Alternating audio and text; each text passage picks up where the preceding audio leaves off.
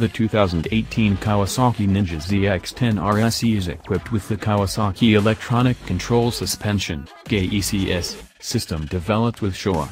The semi-active KECS optimizes the balance-free front fork stamping to accommodate both the bike's speed as well as the speed of the suspension stroke.